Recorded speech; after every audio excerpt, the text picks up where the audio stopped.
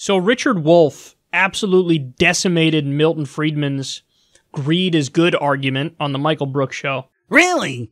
Decimated? He could only refute a tenth of it? That doesn't sound so bad.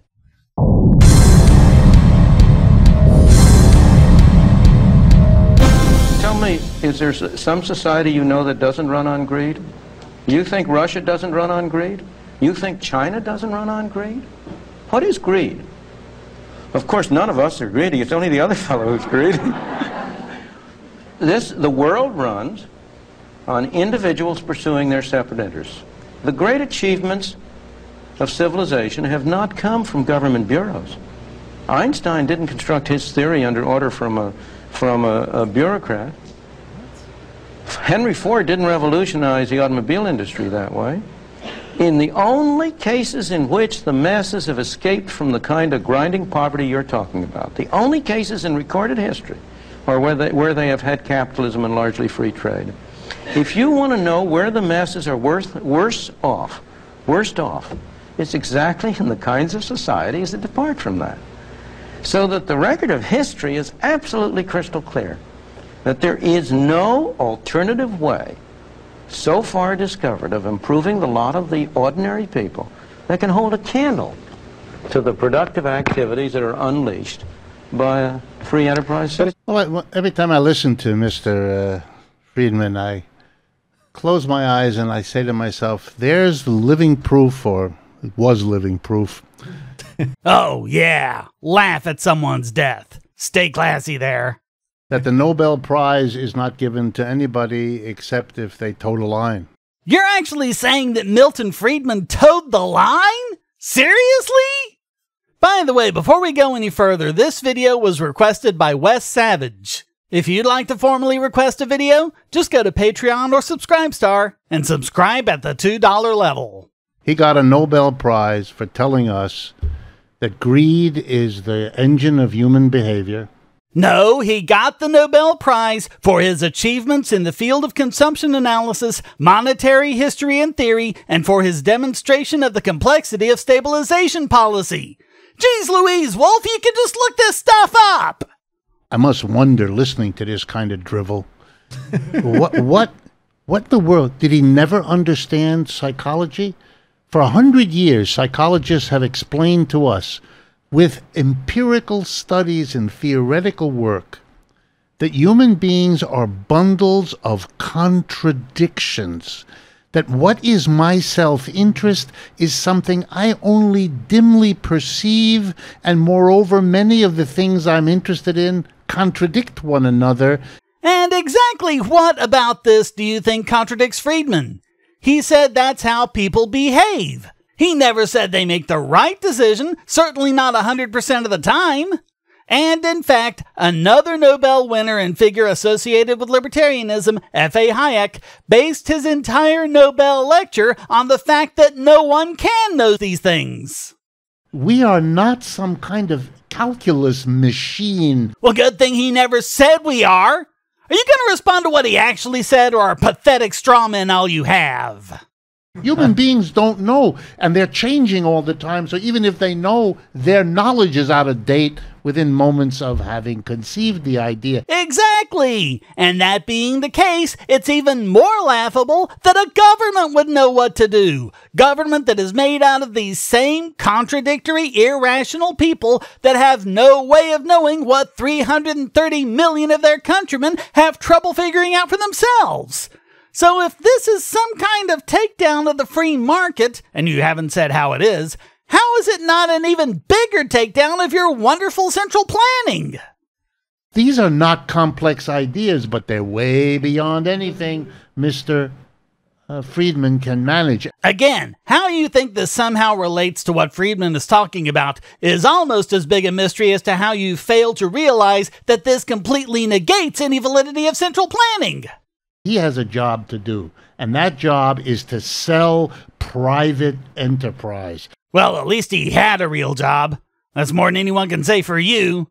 If his job is to sell private enterprise, whatever that means, what's yours if not selling everyone on your wonderful government solutions? capitalist private enterprise is the best thing, the only thing, the right thing. Just beat it over and over. I think it's funny that you seem to have neglected his point about history, which is that every time we try to free up markets, things get better. And every time we try things your way, things get worse. I wonder why you don't seem to want to look at the historical record. Could it be the economic disaster that happened after your own student, George Papandreou, became Prime Minister of Greece? That caused Papandreou himself to realize you were wrong. How long will it take you? I always thought we're a mix of stuff. Like human beings, it's not like we're purely greedy. So you think there are times when people take an action not thinking the benefits will outweigh the costs? Because that's all greed is in an economics context.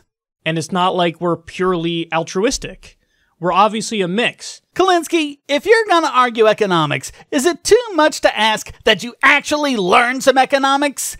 Even if someone is being what they consider to be altruistic, they are still examining costs and benefits. If they're donating to a charity, they're going to consider whether their money will be better spent with Oxfam or Doctors Without Borders. Again, who wouldn't behave that way? I always felt it was like square peg, round hole type stuff.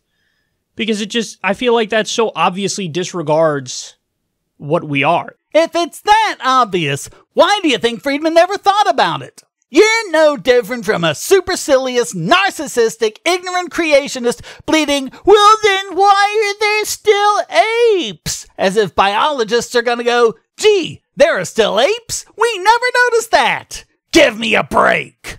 Friedman wrote extensively about how people behave when they're spending money altruistically or engaging in volunteering or other charitable acts. In particular, he differentiated the behavior between people engaging in private acts of charity with their own money and resources and when government does it with money taken in taxes. If you knew anything at all about Friedman, you'd know about him covering that. I guess to you, episode 4 of Free to Choose From Cradle to Grave didn't exist. Yet, it did. Here's one excerpt. We as human beings don't have a responsibility, but I hope we have a compassion and an interest in the bottom 20%. And I only want to say to you that the capitalist system, the private enterprise system in the 19th century did a far better job of expressing that sense of compassion than the governmental welfare programs are today. The 19th century, the period which people denigrate as a high tide of capitalism, was a period of the greatest outpouring of eleemosynary and charitable activity that the world has ever known. And one of the things I hold against the welfare system most seriously is that it has destroyed private charitable arrangements which are far more effective, far more compassionate, far more person-to-person in helping people who are really, for no fault of their own, in disadvantaged situations. Booyah, Friedman. That's why people like Wolff and Kilinsky have to keep telling this lie. Funny enough, that's Milton Friedman's argument of don't swim against the tide. What? What are you talking about? But he thinks we're purely selfish, and that's the only way to build a society that functions is just around selfishness. I just showed that's a complete lie. But it's what we've come to expect from Kyle Kulinski. He lied about what John Stossel said on the subject of beggars and the poor. He lied about Alan Greenspan claiming he was a purist libertarian. He lied when he claimed a fire department who had behaved horribly was private when it was a government fire department who had been restricted by city ordinance. In fact, I don't know of one single time when Kulinski tried to refute libertarianism or the free market that he didn't resort to outright lies. What's selfish about a universal healthcare system that, exists in every other developed country? Well, that's more on the altruistic side of the equation, not the selfish side. No, it isn't. Free clinics and charity hospitals are on the altruistic side, which we had in abundance before your holy government started meddling in healthcare. There's nothing altruistic whatsoever about using guns to extract money from others and forcing them into the healthcare system you think they should have. That's not altruistic. That's narcissistic, self-righteous, lazy, immoral bullying. Nothing more. You don't want to be altruistic. You want to force other people to be altruistic for you. And there's nothing compassionate about that. And if you think that government welfare is somehow compassionate and altruistic, consider this. Friedman wanted to replace the current welfare system with a negative income tax, despite the lies you've told about him. And even though it's not what libertarians would want, it was and is superior to government welfare programs by every single metric. Why couldn't it be implemented? Hear it from Friedman himself, very same episode. The major reason it is not feasible today to have a negative income tax is because the present welfare bureaucracy would be out of work. They are the major objectors, as Senator Pat, and he's now Senator Pat Moynihan then demonstrated in his book on the Nixon program. The chief obstacle to getting it enacted was a welfare bureaucracy. So that I don't believe these administrative problems, if you got it enacted, would be at all serious. I first proposed the negative income tax 25 years ago, but I testified against the final version of the Nixon plan. Why? Because the welfare bureaucrats had led them to introduce changes in it which converted it from a decent, satisfactory, negative income tax to one which would have been just as bad as what you now have. Would have been added on top of everything else. Yep, greedy government bureaucrats who cared more about keeping their own jobs than actually helping the poor. Richard Wolff is right that Milton Friedman needed to make this argument to justify totally unfettered, laissez-faire, free market capitalism. No, Friedman didn't make that argument at all, and so Wolff is a liar, and so are you. We can analyze it objectively and say, hey man, stop polluting that river. No, he would say, well, you're going after them for polluting that river, but look at all the good that they did. Lie, lie, lie, lie, lie. You haven't read one single word Friedman had to say about pollution, have you? It was actually a brilliant move of the corporations to find somebody and prop somebody up who was willing to be their intellectual cover. And that's the role that Milton Friedman plays. More blatant strawman and ad hominem attacks, when what neither Wolff nor you did was show how he was wrong. I'm going to let Friedman have the last word. The results of these programs have been disappointing. Why? I believe that the basic reason is because it is very hard to achieve good objectives through bad means. And the means we have been using are bad in two very different respects. In the first place, all of these programs involve some people spending other people's money for objectives that are determined by still a third group of people. Nobody spends somebody else's money as carefully as he spends his own.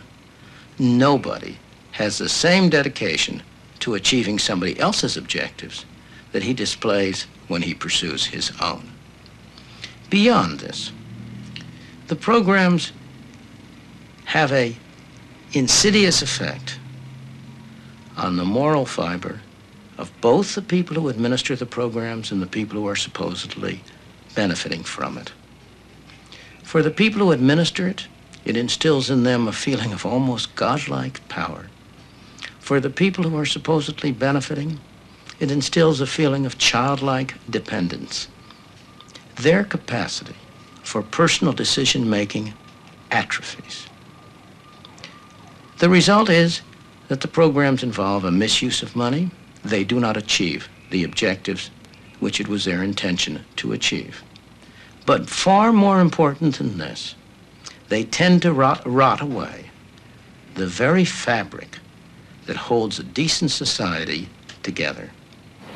We have become increasingly dependent on government. We have surrendered power to government. Nobody has taken it from us. It's our doing.